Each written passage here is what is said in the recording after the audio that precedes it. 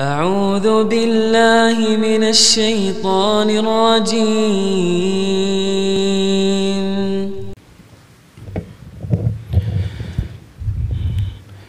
إن الحمد لله نحمده ونستعينه ونستغفره ونعوذ بالله من شرور أنفسنا ومن سيئات أعمالنا. من يهده الله فلا مضل له ومن يضلل فلا هادي له، وأشهد أن لا إله إلا الله وحده لا شريك له، وأشهد أن محمدا عبده ورسوله. يا أيها الذين آمنوا اتقوا الله حق تقاته ولا تموتن إلا وأنتم مسلمون. يا أيها الناس اتقوا ربكم الذي خلقكم من نفس واحدة وخلق منها زوجها وبث منهما رجالا كثيرا ونساء، واتقوا الله الذي تساءلون به والأرحام إن الله كان عليكم رقيبا.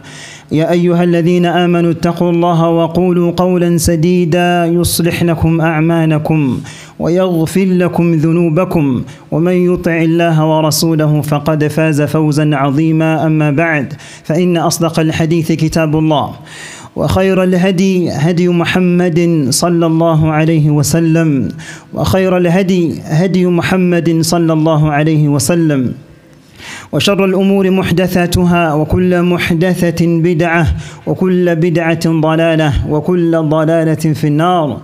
أعاذنا الله وإياكم من النار.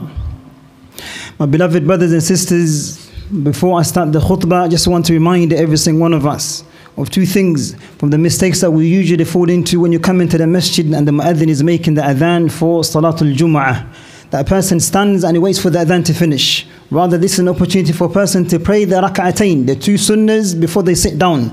Because a person should not sit down until they pray these two sunnahs. Rather, a person should not even wait, because they want to catch the time when the khatib stands up to deliver the khutbah, to benefit from the reminder of the khutbah. So this is a reminder: when you come into the masjid, quickly pray your two sunnahs and sit down and listen to the khutbah. And bil munasab, and also on when it comes to listening to the khutbah, the Messenger alayhi salatu was salam, he said, whomsoever says to his brother or his sister when the khutbah is going on that keep quiet, the imam is talking, the one who says that to the person who's sitting next to them, then that person has spoken, has jested in the khutbah. He has lost out the reward of the khutbah. So if this is the state of that person who advises the other person, what about the person who busies themselves on a mobile phone, speaking to someone, texting and so forth? That person has no reward for the khutbah. However, how far you came from, you have no reward in the sight of Allah subhanahu wa ta'ala. This is something that person has to bear in mind. My beloved brothers and sisters, Allah Azza wa Jal, He says in His noble book, which revealed to us the of the Messenger alayhi salatu was salam, يقلب الله الليل والنهار إن في ذلك لعبرة لأولي الأبصار. Allah Azza wa Jalla, He alternates the day and the night. In that is a lesson for the one who has vision, the one who has insight, the one who is awake.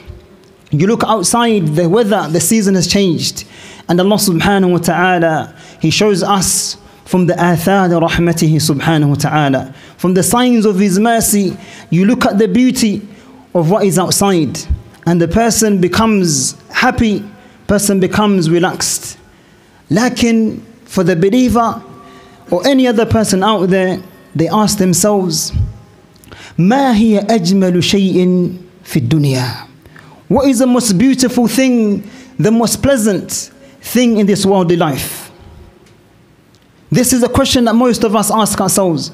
What is the best experience, the most beautiful thing that you're going to have in your worldly life? Some of us, we look at our children, our wives. You look at your family that you have around you. That every single person, the most important objective is perhaps to get married.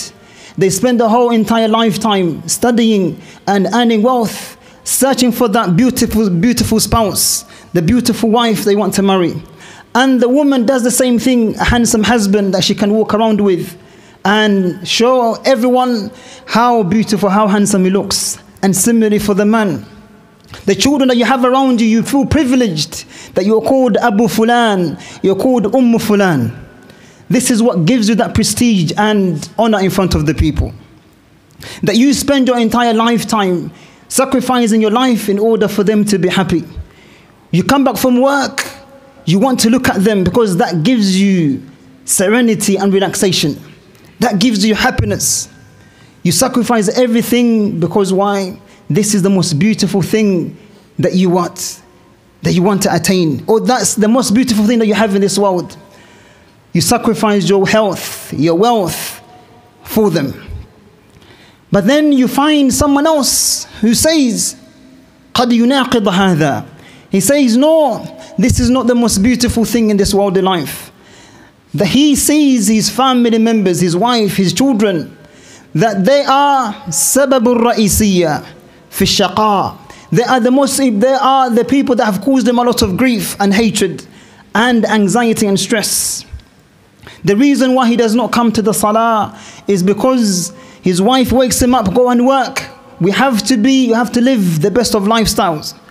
The reason why he takes a riba, haram, to buy a mortgage, because why? He wants to provide for his family members. The reason why he does not attend the durus in a masjid, lessons to learn about his religion, because he wants to spend time with his family members.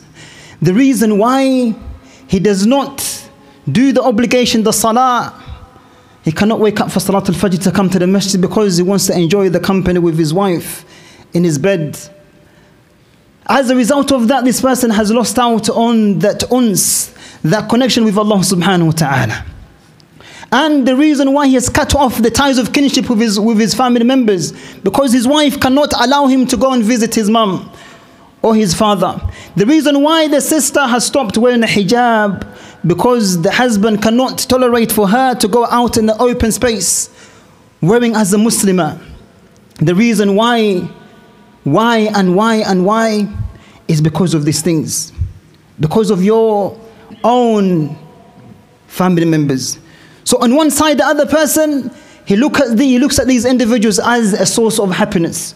On the other side, the other person, he looks at them as a source of misery for them. And even if someone was to come and say, my brother, everything that you're talking about, I've not experienced that. I've only experienced good and happiness in my family. We say to that person, this is a ni'mah that Allah subhanahu wa ta'ala has given you. And it is befitting that you thank Allah subhanahu wa ta'ala for that blessing. But remember that even with that blessing, you're going to taste a portion of grief and anxiety. When is that going to happen? When they depart from this world. Because this death does not know rich, old, happy or wretched. When it comes death and it splits between you and your beloved ones. They say that death is the reason of grief and sorrow between family members. That you come back to your home, you call out, no one answers you except the walls that you have in your home. Subhanallah. You come back as one of the sha'ir, he said, لا تطرق الباب أهل الدار قد ارتحلوا وخذوا المفاتيح وافتح أيها الرجل وخذوا المفاتيح وامض أيها الرجل. You come back to your home, don't ask, there's no one there, you're not going to find anyone. Take the keys and open, there's no one in the house. Because they have returned back to Allah subhanahu wa ta'ala. How many of these incidents have we heard? A family that was together, Allah Azza wa Jalla brought death that separated between them. This, my beloved brothers, it paints you the picture that maybe family and your children and your wife and your husband ليس من أجمل شيء في هذه الدنيا. It is not from the most beautiful things in this worldly life. So the question is, what is the most beautiful thing that a person can experience in this worldly life? A person will say to you, Al-mal, وَمَا أَدَرَاكُمْ الْمَال. Wealth, that thing that gives you prestige, that gives you honor. How many people have been elevated in status because of wealth? He was poor yesterday, and Allah gave him wealth, and he became from those who are elite. How many people have covered up their faults and the oppression because of their wealth? Because wealth buys what? buys protection this day and age, that the people, most of every single one of us, we are thinking about what is in your pocket. You want to hang around with someone who has a lot of wealth. The poor doesn't know any position in society with the people. And this is what the wealth, that you sacrifice your entire life. You go to universities, you go to any type of institution in order for you to acquire wealth. To gain it, to have most of it, in order for you to buy happiness. But then a person, قد يأتي شخص يناقض هذا.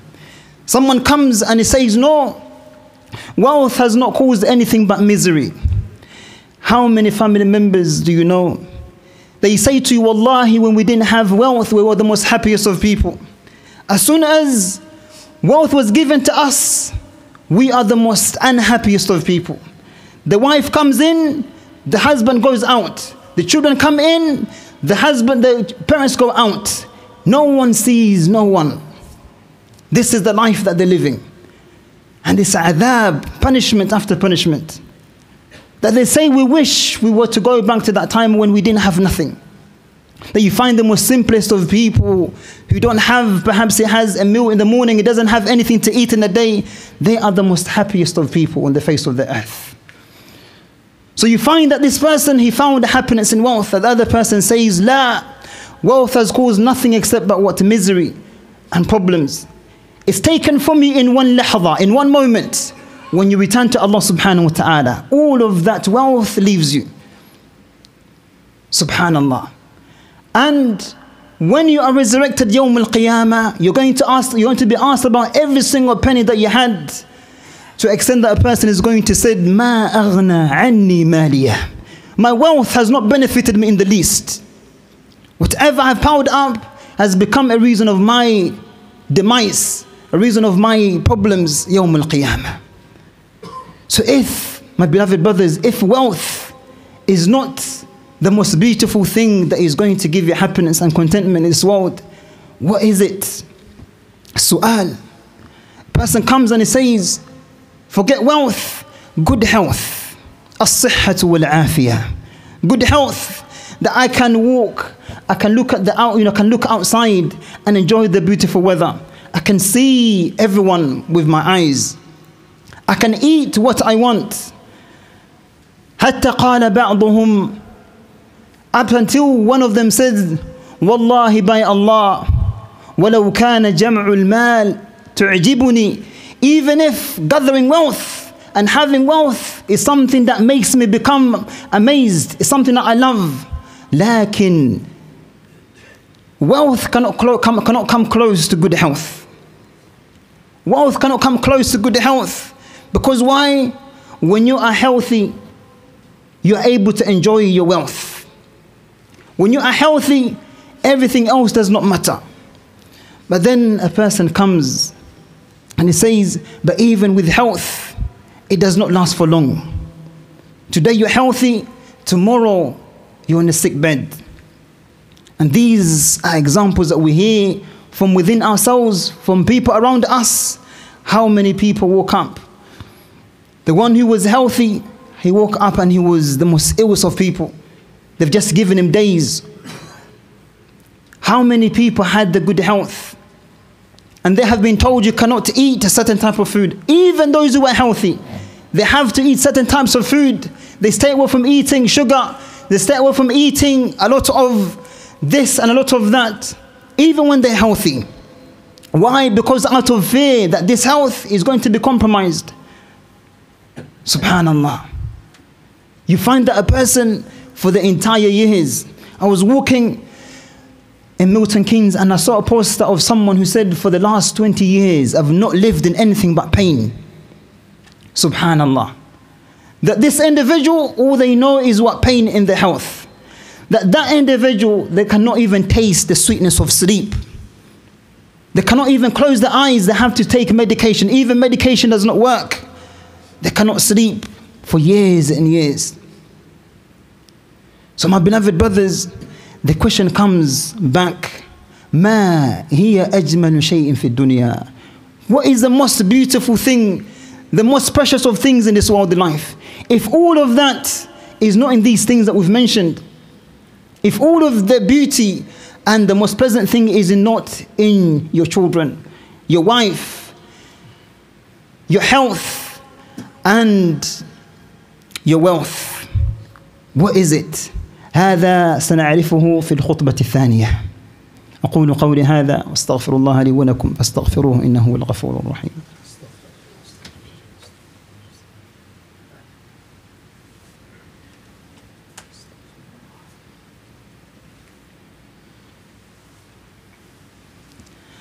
الحمد لله على إحسانه والشكر له على توفيقه وامتنانه، وأشهد أن لا إله إلا الله تعظيما لشأنه، وأشهد أن محمدا عبده ورسوله الداعي إلى جنته ورضوانه ومن تبعهم بإحسان إلى يوم الدين.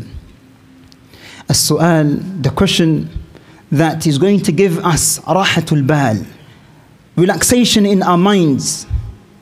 ما هي أجمل شيء في الدنيا? What is the most beautiful thing, the most pleasant, the most fulfilling thing in this world in life that every single one of us should be searching for?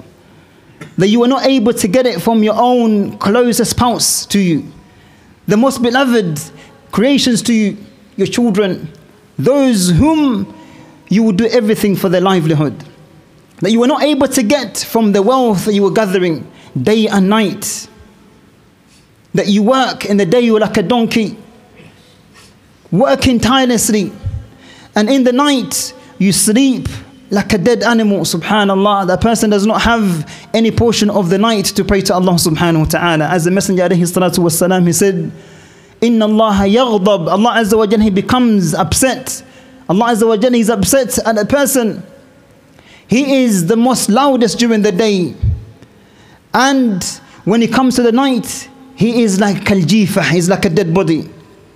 And in the night, in the day, he is kalhimar, he's like a donkey, working his backside off, tiring himself out. He doesn't know anything of the dunya. Alimun bil umuri dunya, jahilun bil umuri al-akhirah. So if your wealth is not able to give you that, and even your health is not something which is everlasting, what is the most fulfilling thing that you're going to attain this world in life?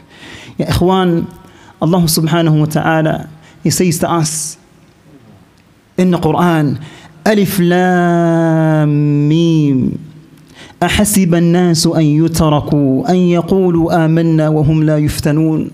Do people think that they're going to be left to say we believe, or they're not going to be tested? وَلَقَدْ فَتَنَّ الَّذِينَ مِنْ قَبْلِهِمْ. We have tested those that came before them, and we have seen those who were truthful in their faith and those who were just lip servicing, those who were not truthful when it comes to their faith. The most beautiful thing that you have in this world, my beloved brothers and sisters, is رِضَى بِمَا قَسَمَ اللَّهُ لَكَ. To be pleased with that which Allah subhanahu wa ta'ala has given you, Ya Abdallah, Ya Amatallah. To be pleased with that which Allah subhanahu wa ta'ala has decreed for you. Because Allah subhanahu wa ta'ala بِحِكْمَتِهِ الْبَالِغَةِ, with His infinite wisdom, has decreed that all of these things are never going to be everlasting. Good health, wealth, children, wife, husband, they're not going to be everlasting. When a person understands that, and they know that Allah subhanahu wa ta'ala Hakeemun, He's most wise, and He knows that which is more befitting, that which is befitting for you, oh the slave of Allah, you become pleased with that which He has decreed for you. You are happy. The Messenger alayhi salatu was salam, he said to the companions in the hadith of Abu Hurairah radiyallahu anhu, he said to them, who is going to take these words from me and is going to teach the people of them and is going to act upon it themselves? So Abu Hurairah radiyallahu anhu, he said, Ana ya Rasulullah, O Messenger of Allah, me. So the Prophet sallallahu alaihi wasallam, he said, Abu Hurairah, he said, the Prophet sallallahu alaihi wasallam, he counted 5, and he said, ittaqi maharimillah takun a'badun nas. Stay away from the things which Allah has prohibited you from doing. You will be from the best of servants to Allah subhanahu wa ta'ala. Warda bima qasama Allahu lak. And be pleased with that which Allah azza wa jalla has decreed for you, that which Allah has given you. Takun aghna nas. You will be from the richest of people. You will be from the most content of people. The Messenger sallallahu alayhi wa sallam, he said, ليس الغنى عن كثرة العرض. ليس الغنى, richness is not piling up a lot of possessions with you. لكن الغنى غنى القلب, rather richness and satisfaction is come from the heart. If your heart is content and you're pleased, you will be from the most happiest of people. Wallahi. Wallahi alladhi la ilaha ghayruh. If we understood this concept, we will be the less miserable people on the face of this earth. That a person understands that when I lose my beloved person to me, my wife, my children, this is a means of me increasing in ajr in Allah subhanahu wa ta'ala, with Allah subhanahu wa ta'ala. Because of my patience, Allah subhanahu wa ta'ala says, إِنَّمَا يُوَفَّى الصَّابِرُونَ أَجْرَهُمْ بِغَيْرِ حِسَابٍ. Those who are patient, Allah has given them a reward which has no account. When I'm stricken with poverty, it is a means of being protected from at-tughyan, from those who are transgressful, or from those who follow their desires. Because when you have a lot of wealth, you engage in things which is going to please your shahawat, your desires. So when you don't have wealth, you thank Allah subhanahu wa ta'ala. Because you know Allah subhanahu wa ta'ala, He knows that which is befitting for you. He Himself, Allah Azza wa Jalla, He said, there are people from my slaves, I know that if I had given them wealth, they would have transgressed, and that would have been a means of their destruction. And there's people from my creation whom I've given a lot of wealth, because if I had not given them wealth, that would have been a means of their destruction. Allah Azza wa Jalla, He's the one who knows, and He's the one who has more mercy towards you than your own parents, than your own mother, because He loves that you are from those who are going to worship Him, and you're going to be from those who are admitted into Jannah. That when Allah subhanahu wa ta'ala deprives you of a child, you don't go around having to go to people to beg them to go to the graves, or to even go to the magicians, or to even speak about your own in-laws and say this person is the one is doing magic on me, that cannot have a child. You hear all of these ibarat, all of these statements. That a person for the last 20 years since they've been married, Allah's not given them a child. And they start to blame everyone else. But they don't know that Allah subhanahu wa ta'ala has their best interests at heart. When your children are giving you a hard time, this is an opportunity for you to make dua, to raise your hands to Allah subhanahu wa ta'ala. Make dua for them and supplicate for them. So a person, my beloved brothers, the believer, he looks at the affairs completely different. عَجَبًا لِأَمْرِ الْمُؤْمِنِ. The affairs of the believer completely strange. إِنَّ أَمْرَهُ كُلَّهُ لَهُ خَيْرٌ. All of his affairs are good for him. إِنْ أَصَابَتْهُ ضَرَّاء صَبَرٌ. When difficulty touches them, he is patient, or she is patient. When good comes to him or her, shakar, they are grateful to Allah subhanahu wa ta'ala. My beloved brothers and sisters, Ibn Qayyim rahimahullah ta'ala, he said, Al-Bab al-Rida bima qasam Allahu lak. This door of being pleased with that which Allah subhanahu wa ta'ala has given you, أعظم الأبواب. It is from the greatest of gates with Allah subhanahu wa ta'ala. And it is a means of bringing relaxation to those who know Allah subhanahu wa ta'ala. It is a means of giving you that relaxation of tama'anina. That when you are not pleased with that which Allah subhanahu wa ta'ala has given you, you're always going to be gathering. You're always going to be discontent. You're never going to be content. Because this world, my beloved brothers, many of those that came, they had most of it. The wealth, the health, the wives, the children, the husbands, you name them, but left it all behind. No one leaves this world when they cling onto this world except that they want to get more and more of it. But the believer is the one who is always relaxed within himself. He knows that whatever Allah subhanahu wa ta'ala has given me, this is good for me. So my beloved brothers and sisters, my message for every single one of you today and to myself is irda bima qasam Allahu lak. Be pleased with that which Allah subhanahu wa ta'ala. Takun aghna an-nas. You will be from the richest of people. This is ajmalu shay'in fi dunya. This is the most beautiful thing that you're going to have in this worldly life. We ask Allah subhanahu wa ta'ala to make us from those who are content with that which He gives us. We We ask Allah subhanahu wa ta'ala to forgive us for our shortcomings. Allahumma ati nufusana taqwaha, zakkiha anta khayru man zakkaha, anta waliyuha mawlaha. Allahumma ansur ikhwana al-mustada'afina fi Gaza. Allahumma ansurhum ala aduwika wa aduwihim ya dhal jalali wal ikram. ربنا آتنا في الدنيا حسنة وفي الآخرة حسنة وقنا عذاب النار. سبحانك اللهم بحمدك أشهد أن لا إله إلا أنت أستغفرك وأتوب إليك.